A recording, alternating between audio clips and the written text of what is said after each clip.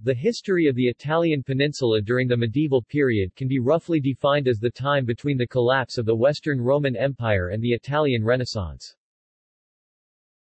Late antiquity in Italy lingered on into the 7th century under the Ostrogothic kingdom and the Byzantine Empire under the Justinian dynasty, the Byzantine papacy until the mid-8th century.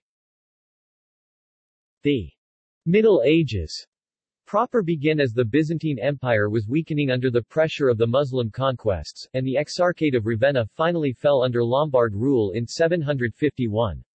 Lombard rule ended with the invasion of Charlemagne in 773, who established the Kingdom of Italy and the Papal States. This set the precedent for the main political conflict in Italy over the following centuries, between the Pope and the Holy Roman Emperor, culminating with conflict between Pope Gregory VII and Henry IV and the latter's walk to Canossa in 1077.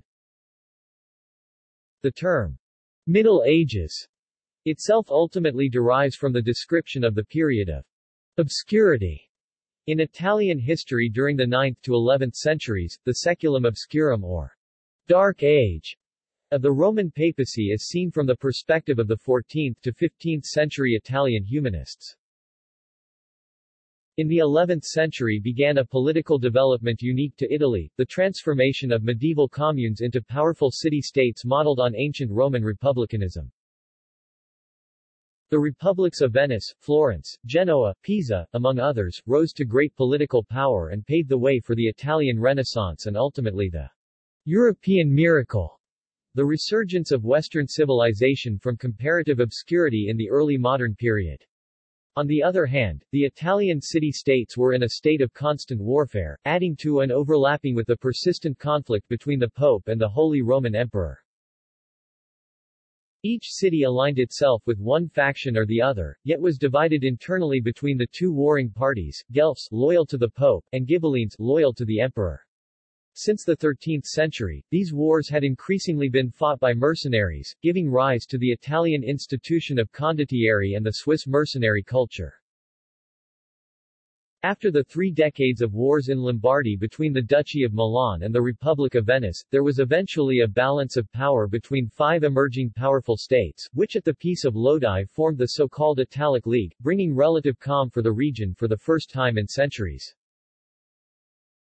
These 5 powers were the maritime republics of Venice and Florence, whose naval powers dominated the east and west coast of the peninsula, respectively, the territorial powers of Milan and the Papal States, dominating the northern and central parts of Italy, respectively, and the Kingdom of Naples in the south.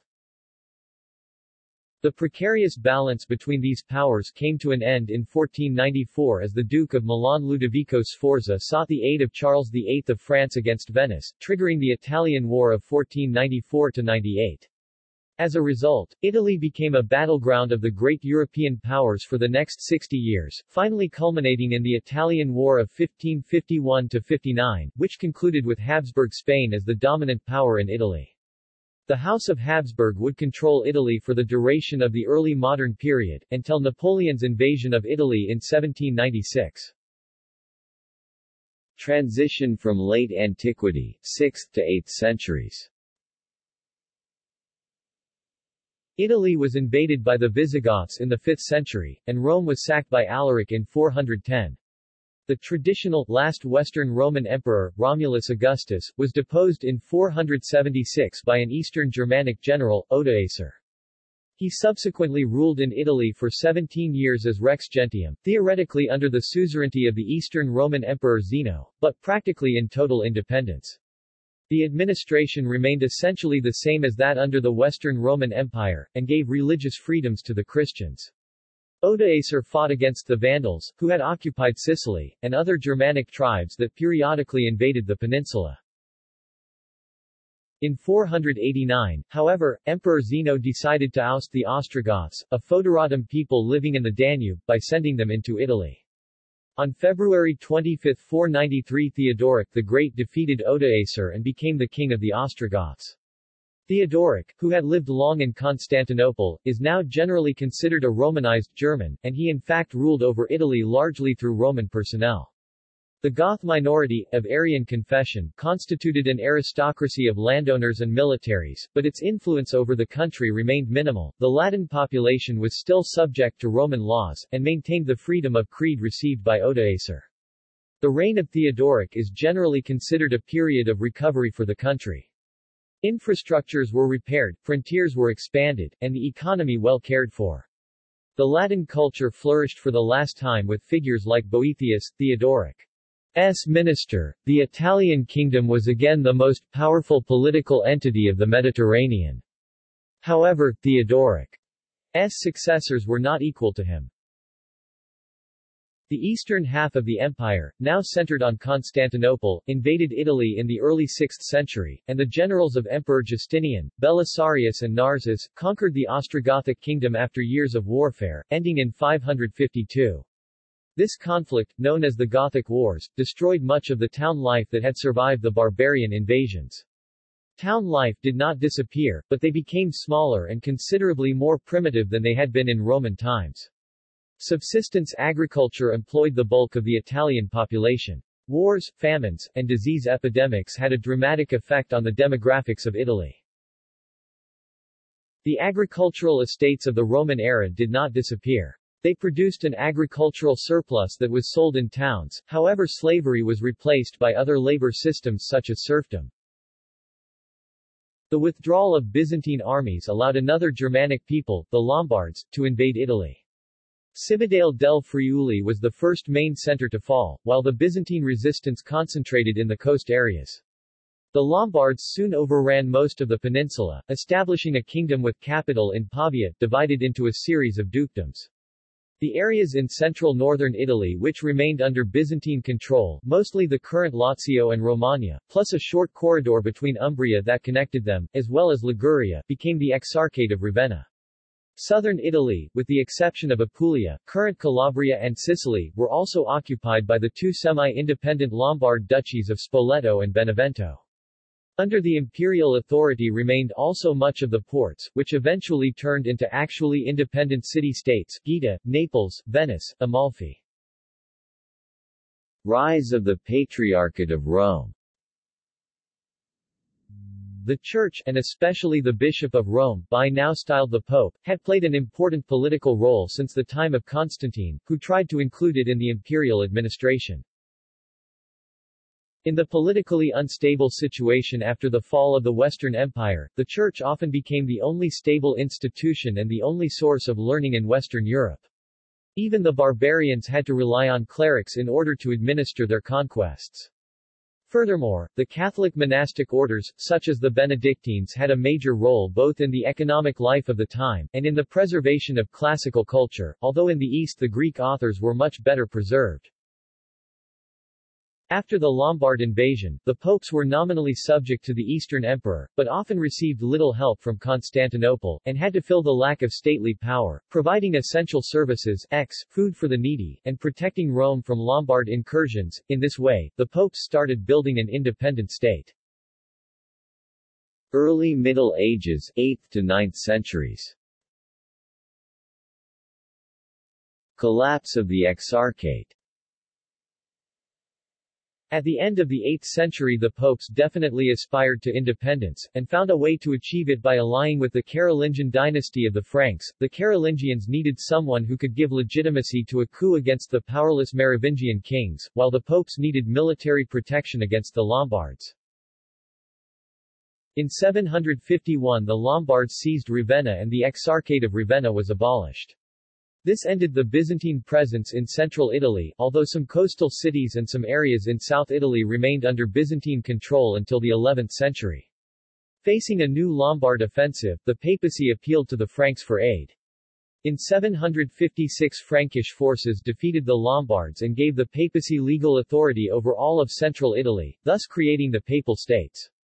However, the remainder of Italy stayed under Lombard, such as Benevento and Spoleto, or Byzantine, such as Calabria, Apulia and Sicily, control.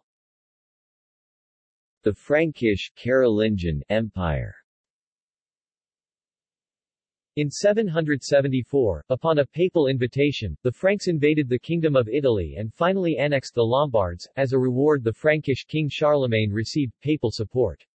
Later, on December 25, 800, Charlemagne was also crowned Emperor of the Holy Roman Empire by the Pope, triggering controversy and disputes over the Roman name. A war between the two empires soon followed. In 812, the Byzantines agreed to recognize the existence of two Roman empires in return for an assurance that the remaining Byzantine possessions in Italy would be uncontested. Throughout this period, some coastal regions, and all of southern Italy, remained under Byzantine or Lombard control. The imperial authority never extended much south of the Italian peninsula. Southern Italy was divided amongst the two Lombards' duchies of Spoleto and Benevento, who accepted Charlemagne's suzerainty only formally, 812, and the Byzantine Empire. Coastal cities like Gaeta, Amalfi, Naples on the Tyrrhenian Sea, and Venice on the Adriatic Sea, were Latin-Greek enclaves who were becoming increasingly independent from Byzantium. A conquest of Benevento, otherwise, would have meant the total encompassment of the papal territories, and probably Charlemagne thought it was good for his relationships with the Pope to avoid such a move. The age of Charlemagne was one of stability for Italy, though it was generally dominated by non-Italian interests. The separation with the Eastern world continued to increase. Leo III was the first pope to date his bulls from the year of Charlemagne's reign, 795, instead of those of Byzantine emperors. This process of isolation from the Eastern Empire and connection with the Western world of France and Germany, which had started 3 centuries before, was completed at the beginning of the 9th centuries. Sicily, Calabria, Puglia and the Marine cities were the main exceptions to this rule. After the death of Charlemagne, 814, the new empire soon disintegrated under his weak successors. The equilibrium created through the great emperor's charisma fell apart. This crisis was due also to the emergence of external forces, including the Saracen attacks and the rising power of the Marine republics. Charlemagne had announced his division of the empire in 806. The Lombard-Frank reign, together with Bavaria and Alemannia, was to be handed over to his son Pepin of Italy. After Charlemagne's son Louis the Pious died in 840, the Treaty of Verdun in 843 divided the empire. Louis's eldest surviving son Lothair I became emperor and ruler of the Central Franks. His 3 sons in turn divided this kingdom between them, and northern Italy became the Kingdom of Italy under Louis II, Holy Roman Emperor in 839. The first half of the 9th century saw other troubles for Italy as well. In 827, Muslim Arabs known as Aghlabids invaded and conquered Sicily. Their descendants, the Kalbids, ruled the island until 1053. In 846, Muslim Arabs invaded Rome, looted St. Peter's Basilica, and stole all the gold and silver in it. In response, Pope Leo IV started building the Leonine walls of the Vatican City in 847. They were completed in 853. In the late 9th century, the Byzantines and the Franks launched a joint offensive against the Arabs in southern Italy. However, only the Byzantines won any territory in that campaign. Southern Italy. With Charlemagne's conquest of 774, the north of Italy was politically separated from the south completely. Though the Byzantines had continued to hold most of Apulia and Calabria and the Lombard duchies of the south had been aloof of Pavian policies for a century, the situation was exacerbated by the loss of a centralizing Lombard authority in the north. Immediately, the Duke of Benevento, Arechis II, proclaimed himself a sovereign prince and set about opposing Charlemagne's assumption of Lombard kingship. Creation of independent moieties, 774–849. Under Arechis and his successors, it was the Beneventan policy to pay homage to the Carolingian emperors but ignore their rulings. As a result, de facto independence was achieved from Frankish as well as Byzantine authority. The Duchy of Benevento reached its territorial peak under Sicard in the 830s. At his time, the Mezzogiorno was suffering the ravages of the Saracens, against whom Sicard warred constantly. He also warred against his Greek neighbors, especially Sorrento, Naples, and Amalfi. It was in a war with Naples that Duke Andrew II first called in Saracen mercenaries. In 839, Sicard was assassinated and a civil war broke out which illustrated the nature of political power in the south. It was still largely in the hands of the land-owning aristocracy, who had the power to choose a prince. In 839, some chose Radulchus I, the treasurer and assassin, and some chose Sycanulf of Salerno, who was installed at Salerno.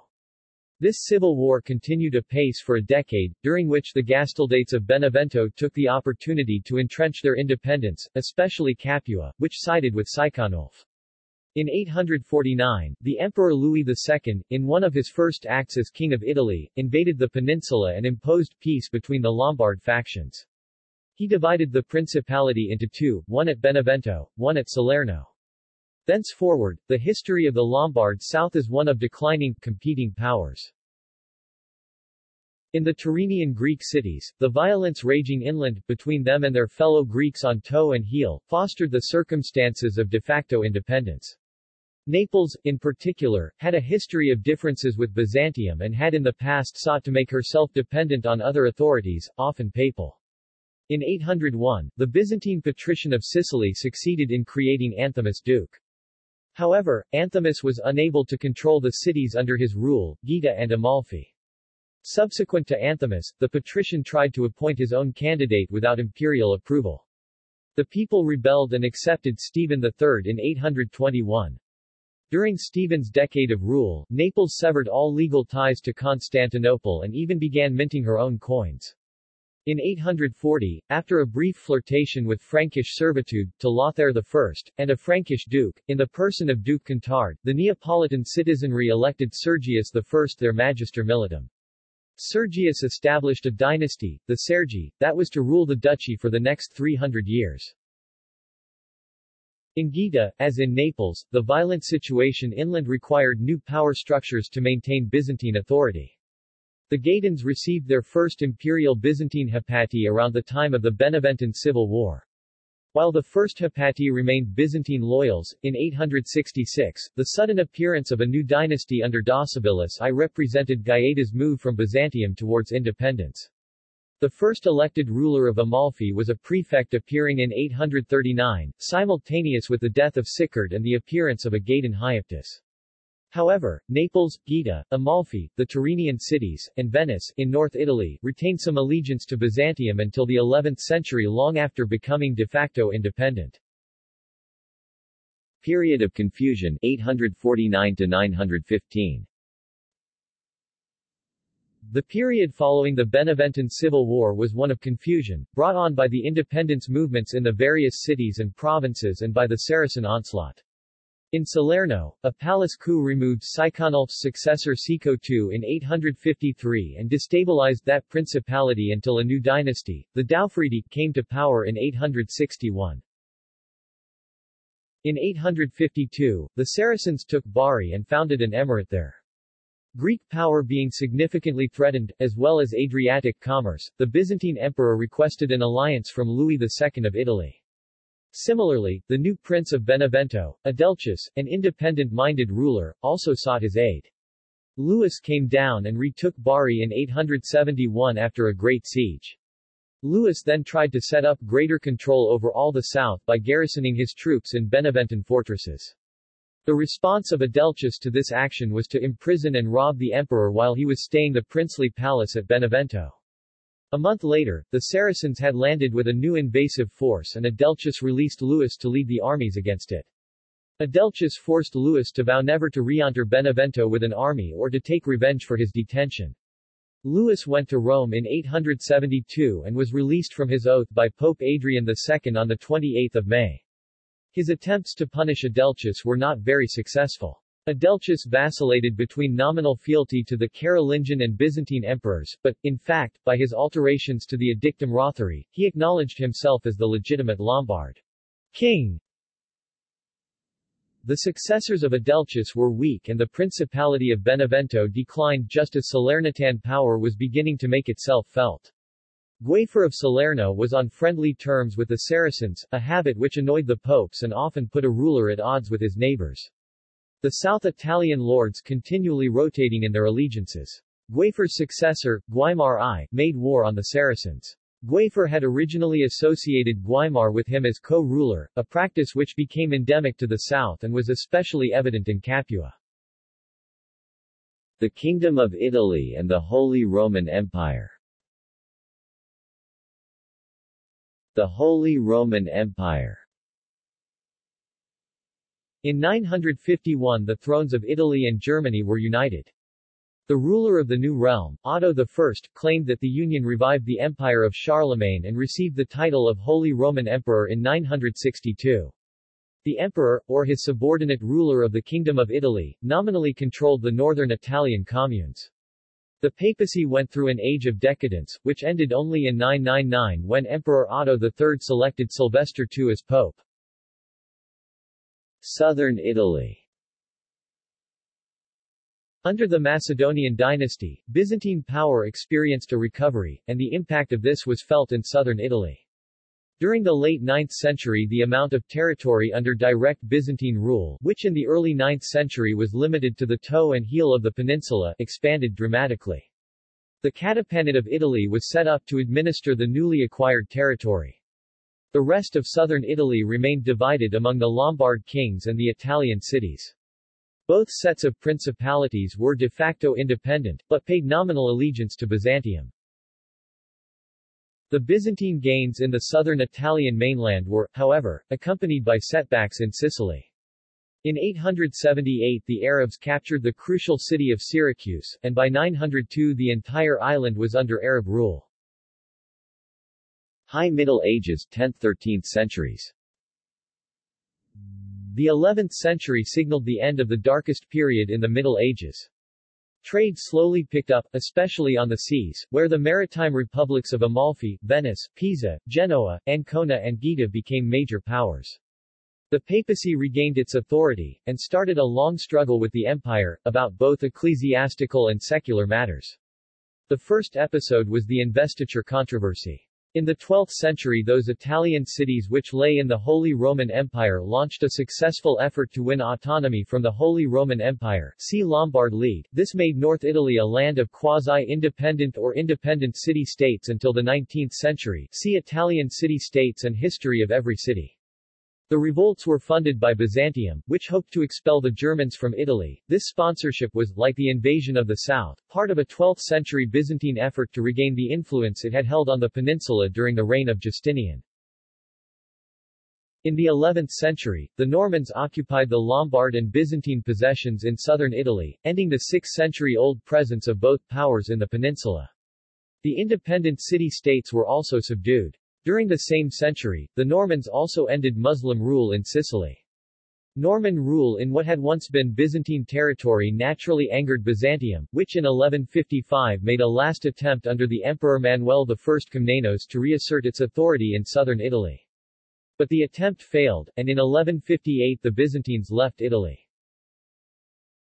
Unlike the Norman conquest of England 1066, which took place over the course of a few years after one decisive battle, the conquest of southern Italy was the product of decades and many battles, few decisive. Many territories were conquered independently, and only later were all unified into one state. Compared to the conquest of England, it was unplanned and unorganized, but just as permanent. Late Middle Ages and Renaissance, 14th century to 1559. In the 14th century, Italy presents itself as divided between the Kingdom of Naples and Sicily in the south, the Papal States in central Italy, and the maritime republics in the north. The Duchy of Milan found itself in the focus of European power politics in the 15th century, leading to the drawn-out Italian Wars, which persisted for the best part of the 16th century before giving way to the early modern period in Italy. The Black Plague ravaged Europe during the 1340s to 50s, wiping out almost half the continent.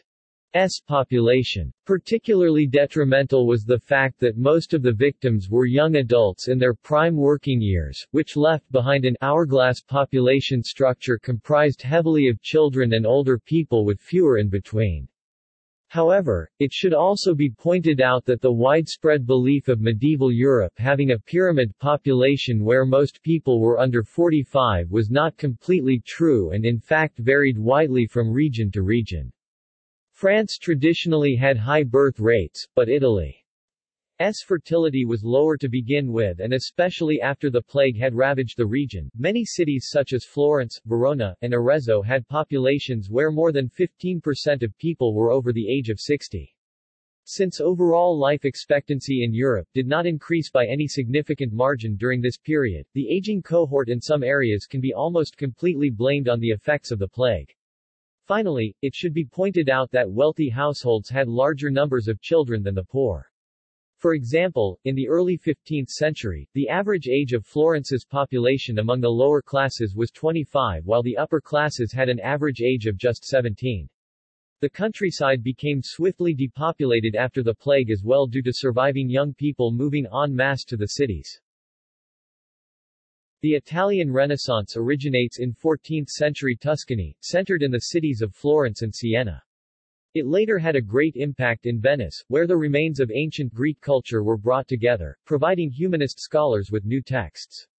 The Renaissance later had a significant effect on Rome, which was ornamented with some structures in the new Allatico mode, then was largely rebuilt by humanist 16th-century popes. The Italian Renaissance peaked in the mid-16th century as foreign invasions plunged the region into the turmoil of the Italian Wars. However, the ideas and ideals of the Renaissance endured and even spread into the rest of Europe, setting off the Northern Renaissance, and the English Renaissance. See also: Giudicati, Medieval Corsica. References. Further reading. Cristina La Rocca, ed., Italy in the Early Middle Ages, 476-1000, Short Oxford History of Italy, Oxford 2002. Ruggiero, Guido. The Renaissance in Italy, A Social and Cultural History of the Rinascimento, Cambridge University Press, 2015. 648 pp. Online review.